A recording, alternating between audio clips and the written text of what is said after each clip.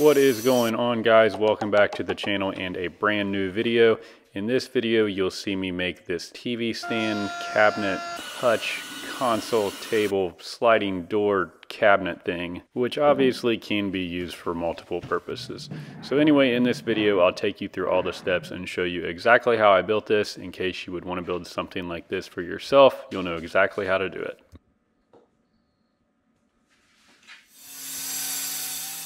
So this build will start off with 2 sheets of birch plywood. This is 3/4 inch veneer, and I like to use birch just because it looks really nice. Also, it's a little bit lighter than a heavier plywood like oak, but I've just had good results with birch in the past. So the first sheet of plywood is cross-cut at 62 inches, and then that bigger piece is ripped somewhere around 29 inches, which will give us the back and one side piece, which I'm cross-cutting here, which will become the sides of this main frame of the cabinet. So real quickly, here is the back and the sides I was talking about, which was cut from the first piece of plywood.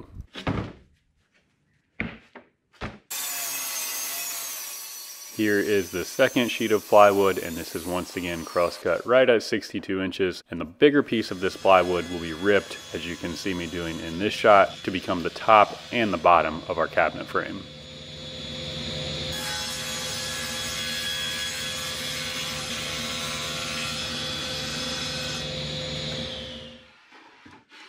See, here's the top and the bottom pieces. So this build is practically finished now.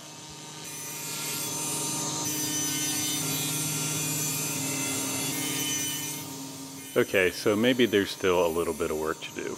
Anyway, with the remaining pieces of plywood, they're all ripped and cross-cut to make the shelves and the inside pieces of this cabinet.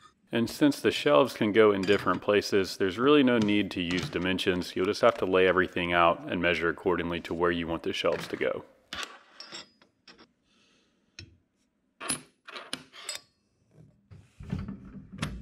The frame of this cabinet will be put together using dado grooves on all the plywood panels. And since the panels are 3/4 inches thick, I like to cut out half of the depth with the dado. So I use a setup block to mark the blade as 3/8 inch high, and then I also leave a 3/4 inch gap between the fence and the blade, which will make more sense later in the video. So the first 2 grooves I cut will be where the top and the bottom of the shelf go, and then the back groove I just cut in that last shot will be where the back panel of the cabinet goes. So one very important tip when using the dado blade to cut grooves for this method of joinery is to make sure that you make all the cuts for one specific groove with the fence in the same place, all done at one time. So you don't want to adjust the fence and make multiple cuts in different places and then try to adjust the fence back to where you originally were, because even if you get that fence really close but it's a millimeter or 2 off, that's going to throw everything way off and it won't fit together. So the boards I laid out in the last shot will resemble approximately where I want the shelves to go, but the problem is because the shelves are not all in the same spot, I can't just run this full panel across the dado blade because I need that groove to stop halfway. So if I mark how far up the panel needs to go and then I put a clamp on my fence, I can sneak right up on where that groove needs to end and leave the new dado groove just shy of coming to that other groove. And here's a very rare shot of me using hand tools instead of a power tool to finish off that groove where I had to stop it shy with the blade.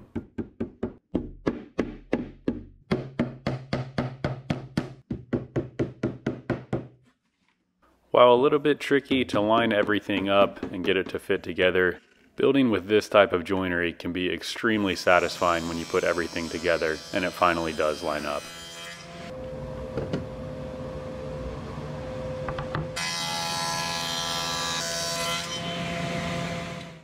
So on the outside panels as well as the inside vertical panels, I needed to cut more grooves for where the shelves would go. So we go back to the table saw with the dado groove one last time, and then just like we did last time, we'll put that fence in one spot, cut out the location on all the panels at once so they line up, and then I was able to just cross cut the other pieces to length and they would slide right down in those grooves, making the interior middle shelves.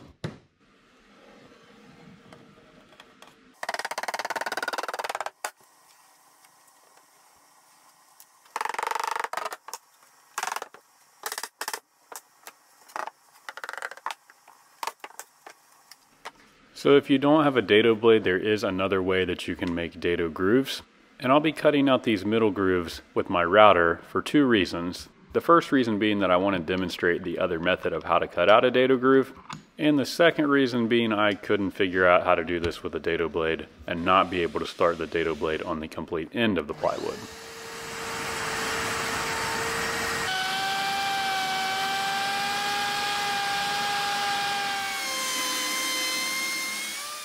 So all you have to do is use a plywood specific bit and a router with a straight edge, and that router will go right down the path of where that groove should be, making that cut. So you'll need to use a plunge router so you can plunge to the same depth as that groove is, but this is a pretty effective way to make dado grooves as well.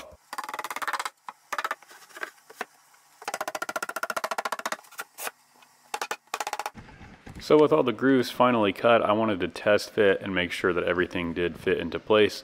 And then rather than try to measure these panels on the outside and just cut them and maybe be off a little bit, I popped them into place while they were still oversized, marked the end on where they should be, and then I just trimmed them to length afterwards.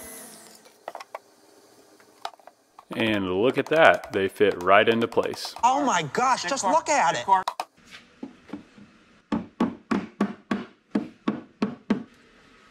To make sure that the outside panels were the same height, I did the exact same thing as I did with those interior panels earlier. Just pop them into place, mark the line, and then they can be flush cut.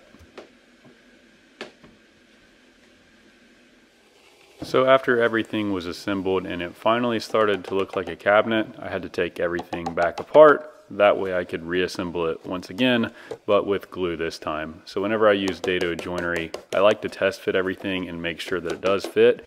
Because if you just get everything glued together and you get halfway through that glue up and then realize that something is cut to the wrong dimensions, taking that apart to recut it and then put it back together, you will definitely have a mess on your hands. And I know that from firsthand experience. So I try not to make that mistake again.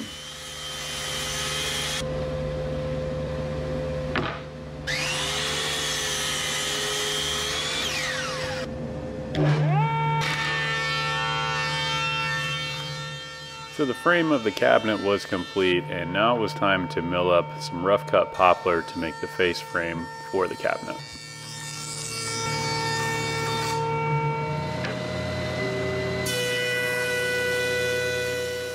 As far as the milling process goes, we first face joint one side of the board, then joint one edge, run the opposite side, run the opposite face through the planer, and then they can be ripped to whatever width is necessary on the table saw.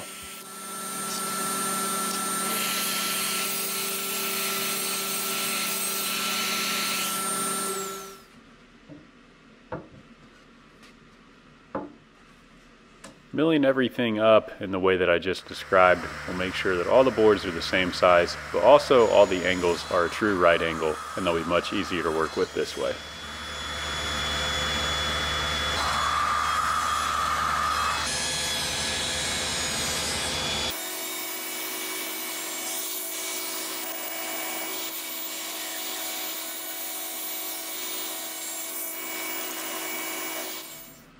So I began laying the top and the bottom piece of this frame on the cabinet, then measured the distance from the top to the bottom, cut those pieces out on the cross-cut sled, ripped them to width, put them in place, and then did the same process for the horizontal shelf pieces across the front. Poplar is a really good choice for making face frames with. It's not overly expensive, and it also primes and paints very well. And for that reason, you'll often see poplar used as a face frame in an application similar to this.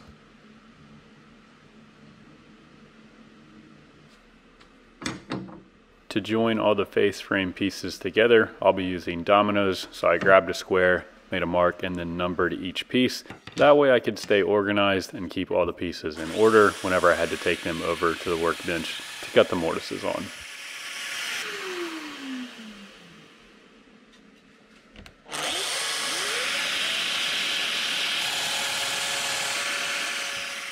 If you're not familiar with the domino, there's a bit that comes out the front that both oscillates and rotates at the same time, and using a gauge on the front, you can line the domino up for very accurate and precise mortises. Despite gluing and cutting the panels in the way I did, there were still a couple sections that weren't completely flush, so I trimmed them down using the hand plane. And this is done in preparation to make sure that that face frame will set flush whenever it's attached to the cabinet. On the very bottom piece of the face frame, I wanted a little bit more detail and kind of an elevated look, so I used the table saw to cut a couple angled cuts, and then holding that board down on top of the blade, I could raise the blade and make a recessed cut. Now just a heads up, doing that is a little bit sketchy, and if you don't have the board pinned down, then you are just asking for kickback. So if you do that cut, please use caution and just be aware of the kickback risk.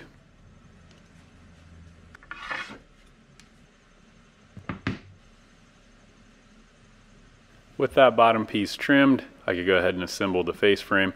So there's a number of different ways you can do this. Like I mentioned, I'm using dominoes. You can use pocket holes, you could use dominoes, you can do dowels. Dominoes seem to work for me, but there are different methods, so you don't necessarily have to use these dominoes.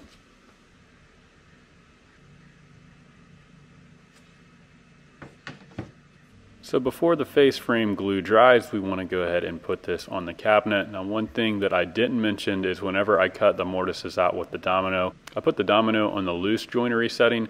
So if maybe I didn't have one of the boards lined up perfectly with the shelf, I could just tap it one way or the other in place to make sure that everything did line up before I clamped it down. Speaking of clamping it down, I couldn't figure out how to apply pressure on the middle pieces, so I grabbed these really fancy clamps that look a lot like dumbbells that ended up working just fine.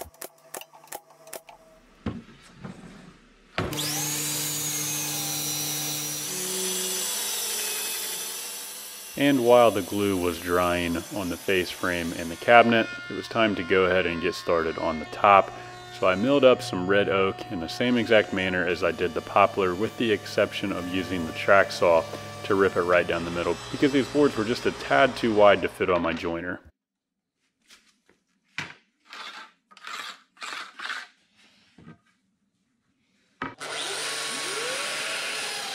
In the past, I've mentioned several times that I don't use dominoes, dowels, or biscuits to glue up tabletops.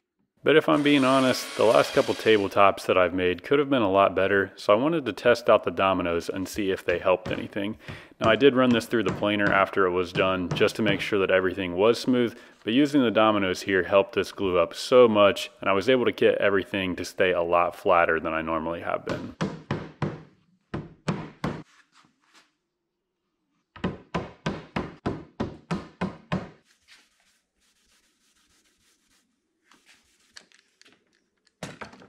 One other trick I've found to be useful is to alternate the clamps. So you can see here that I go one clamp on the bottom and then one clamp on the top. And this will help your glue up from bowing one way or the other.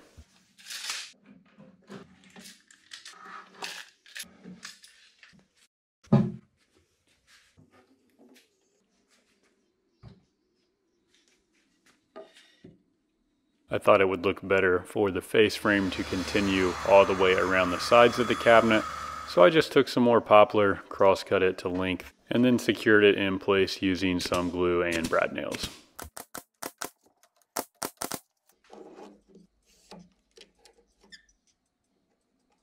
The bottom was a bit trickier because the front of the face frame extended past the bottom of the cabinet. So I just used my digital calipers to measure the spacing, transfer that from the front to the back, and then once again put that in place with glue and brad nails. This Drydex putty is by far the best thing that I've found to use when covering up the holes for brad nails. You don't have to cover up the holes, but it'll look much better if you do. And if you're planning on painting the surface, then you can also use this to cover up a little bit bigger gaps, such as you can see here. And then the next day or a few hours later, you can come back and sand all of that smooth. The excess will be sanded off and that hole or the gap will be filled in with the putty. To make the frames for the doors on this cabinet, I'm using rail and style bits that I got from Rockler. Now I made a previous video on this that goes into a whole lot more detail than what I have time for in this video. And if you're interested in the details, then you can click on the link popping up at the top of the screen right now, which will give some more information. But for the quick version, there are two different router bits that basically create an interlocking joint. And that interlocking joint will not only keep these pieces together, but it'll also cut a groove in the middle so that you can slide a panel down in there.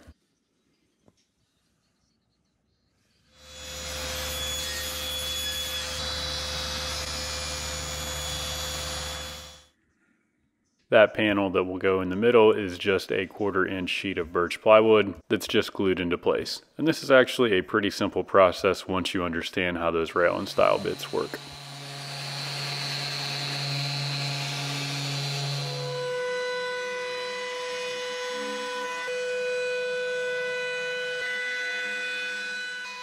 So everything is sanded down nice and smooth, and then using the smallest round over bit that I have, I detailed all of the edges, and then we were finally ready for paint.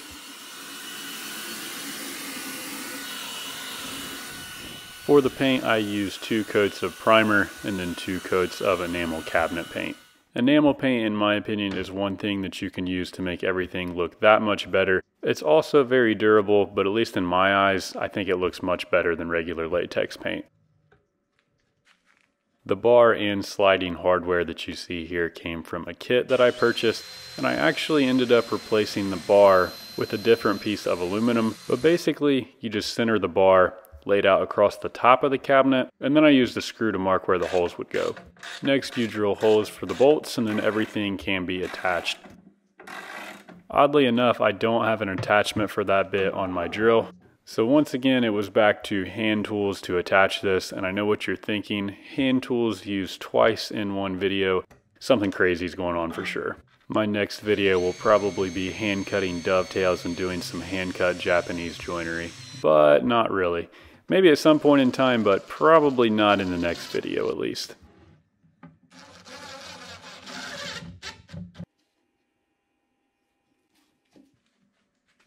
And with the hardware attached to the doors, we could finally make these sliding doors slide. And the gap that you see in the middle is why I replaced that bar. I left that out of the video, but I think you get the idea.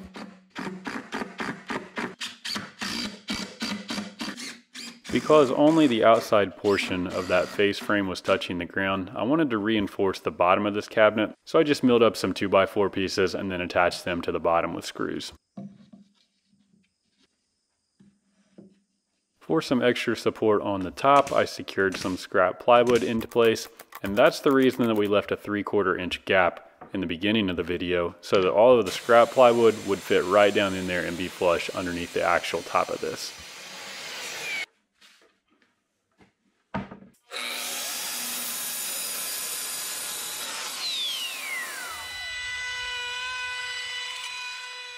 Speaking of the top, all we had to do now was to finish the top. So it was first flush cut on each end with the track saw, and then I used a round over bit on the top to give it a more detailed edge.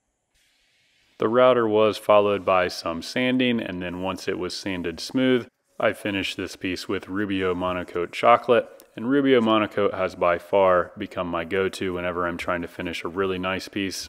It is expensive, but it is incredibly easy to work with and get a flawless finish. Unlike having to do multiple coats of polyurethane with sanding in between, you just apply the Rubio once, let it dry, hit it with some maintenance oil thereafter, and your top is finished. And I think that the color of this top will really complement and stand out against the white of the cabinet base itself.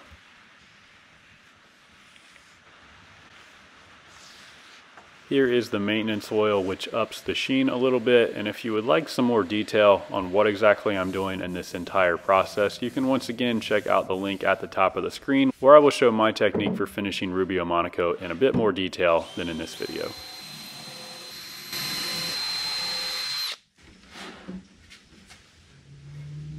To secure the top in place, I'll be using screws in the front and then expansion brackets in the back.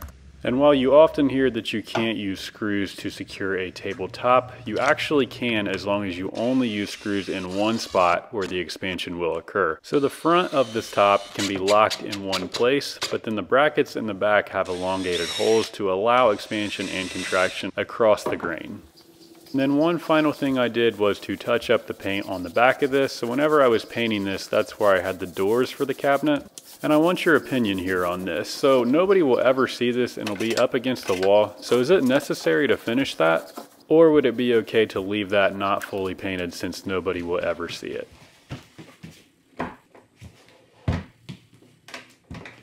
I brought this inside to get some pictures of it, and the only thing I had left to do was to put those doors on.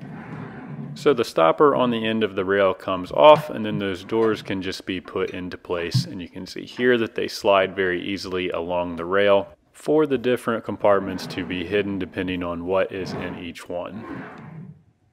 And with the doors on and sliding as they should, that would finish everything up on this build. So if you made it this far in the video, thank you for watching. I had a ton of fun building this type of cabinet. I've wanted to build one with sliding doors for so long, but I just got to the point of where I was confident enough to make this work. So I think it turned out great. I was very happy with the end result. If you can do me a favor and drop a comment down below and let me know what you think of this, it'd be awesome to hear your opinion. Again, thank you for watching. Don't forget to like, share, and subscribe. And of course, stay tuned for more.